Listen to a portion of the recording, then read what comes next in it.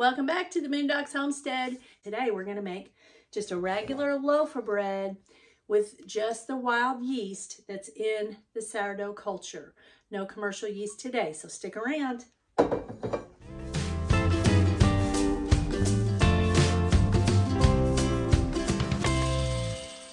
All right, we're going to make us a loaf of sourdough bread, and this time I'm not going to put commercial yeast in it. I'm just going to use the wild yeast that's in it. I'm just going to run through it with you real quick. Then I'll put you over here where you can see what I'm doing, so hold on.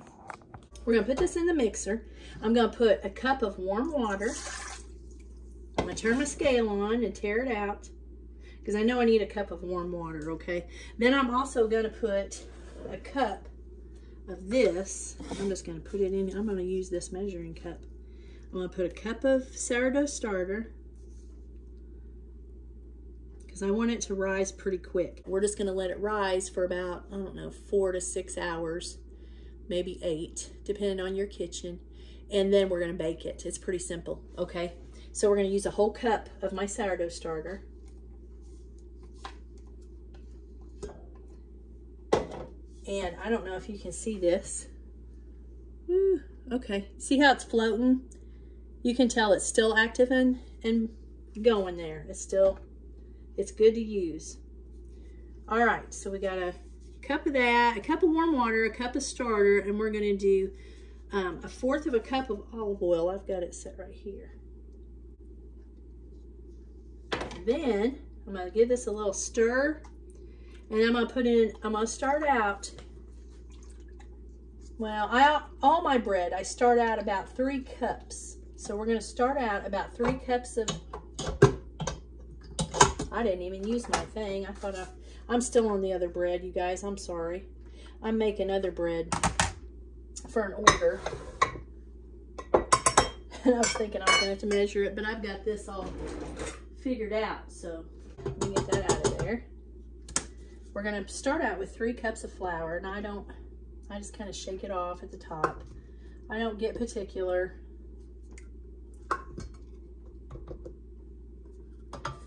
Now we'll probably end up adding more, I'm just going to tell you, but you want to start out, it's better to add a little at a time because you can't take it away once you put it in, okay? I'll get you over here. Okay, now I'm also going to put in about 1½ teaspoons of salt. Let's shut this off.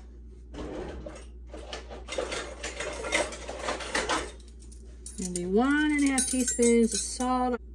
Okay. And get it going again. Okay, if you can see in there, you see how it's still kind of sticking down at the bottom? We're gonna put a little more. We're just gonna add a little at a time, okay?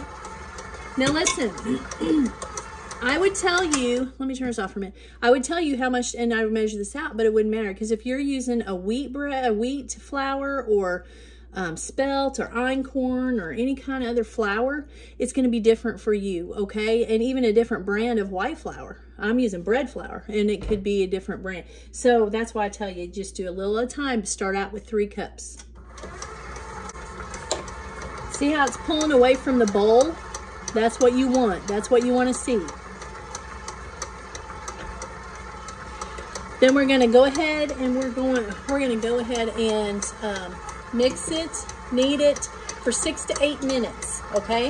So go ahead and do that for 6 to 8 minutes. And I've added enough flour. That's all the flour I need because it's pulling all the way around, away from the bowl. All right, we're gonna get us a loaf pan. You can use glass, metal, cast iron, whatever you wanna use. We're gonna spray it, or you can put some butter in it, whatever you wanna use. Then we're going to get our dough out here.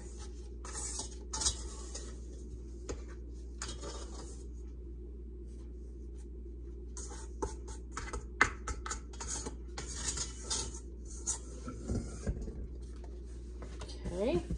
Now, I'm just going to kind of stretch it just a little bit. Not a lot. Make sure it's about the length of my pan. A little longer. You can go a little longer because you're going to tuck the ends. And then I'm just going to roll it. Okay. Put a little flour down on your board or whatever you're using, because it'll be a little bit sticky. And we're just going to tuck our ends in a little bit. We're not going to get real fancy. And we're just going to put it in there. Now we're going to let this rise just over our sides, okay? And I'm going to put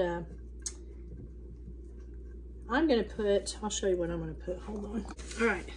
Listen, I'm going to put you up here for a minute and tell you something. I went to cosmetology school many years ago, and you couldn't tell, but I'm just saying. These shower cap or processing caps, some people call them shower caps. I think if you order them off Amazon, they're shower caps, but I think you can even get them at Walmart. I'm not sure. You can get them at like Sally's and different places. I usually just order mine off Amazon, but I use these with stuff like this. Now, sometimes I like to use tea towels for a lot of stuff. Okay, I do. When I'm using yeast, because it doesn't have time to dry out. Okay, but you don't want this to dry out. So I'm gonna put, what I do is I spray a little bit in there, in that cap, and then I put this cap right over my bread like this, because you don't want it to dry out. Okay, and that's what I do.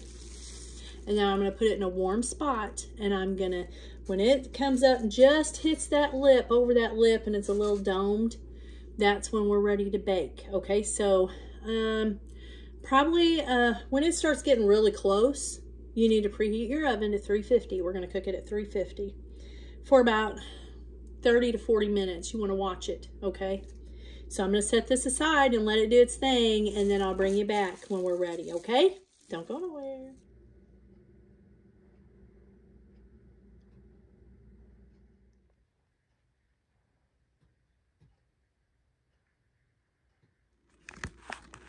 All right, you guys. Our bread is right at the top. I'm going to go ahead, because I got some other bread I've got to cook. Or bake. So I have got to go ahead and do this. I think he'll be fine. He's just above the rim. Just above the edge. Just barely above the edge. Now, you don't have to do this step. I'm just going to do this step, okay? But it's not necessary. You don't have to. I'm just going to kind of make it a little pretty. I'm going to put a little bit of egg wash on him. You want to be gentle because you don't want to bust him or make him go down.